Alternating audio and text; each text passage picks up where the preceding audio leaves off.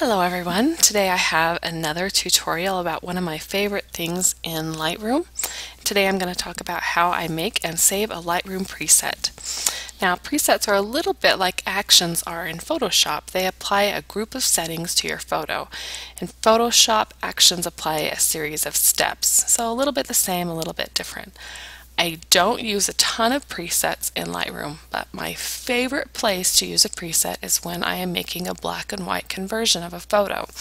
So here I've developed this photo like I normally would. I've increased my blacks a bit, up my brightness a teeny, done my vibrance. I've talked to you about all how I do that before, and now I'm going to come down here to the black and white panel and I'm going to click on black and white.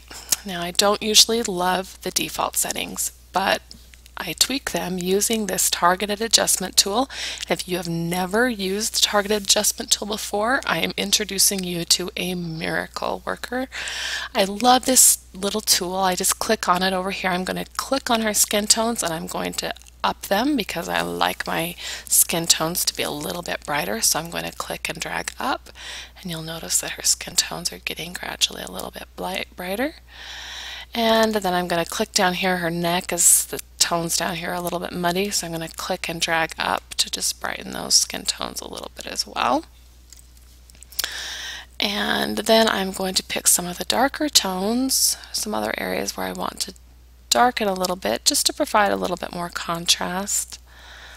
Sometimes I like to do it just a little bit in the hair. And I'm going to call that good for now. Now I'm going to go up to the tone curve. I like to use this to just add just a little punch of contrast. I'm going to click on contrast here and just add a little punch. And just know that you can do the same thing with, see this little targeted adjustment tool here? You can do the same thing here. Click and drag up, click and drag down where you want to add a little bit more contrast. And now here I'm going to add a little bit of vignette. I like a little vignette to my black and whites generally. Just add a little bit here. Now I've made this preset and I'm ready to save it. So I'm going to come over here to my preset panel over here on the left, and I'm going to click on the little plus sign, and it's going to open a dialog box, and it's going to ask me what I want to name this preset, and I want to name it another black and white. Well, not another BS, another black and white. And I'm going to come down here and click check none. The reason I click check none is that I don't want anything but the things that make this preset what it is clicked. And the reason I want that is because I want to be able to develop my photo how I normally would. I want to be able to adjust my exposure or my brightness or whatever, my white balance especially, how I would, and then apply this preset on top of it. I don't want it to apply a white balance to my photo, especially for a black and white. Those are things that I tweak and adjust for each photo on a photo by photo basis, and I don't want that to do that here. I'm only going to click the things that make this preset what it is. Now I clicked on tone curve. I did adjust that. I clicked on and I adjusted my treatment black and white and my black and white mix. I'm going to click on both of those. Also, I added a bit of a vignette, so I'm going to click there.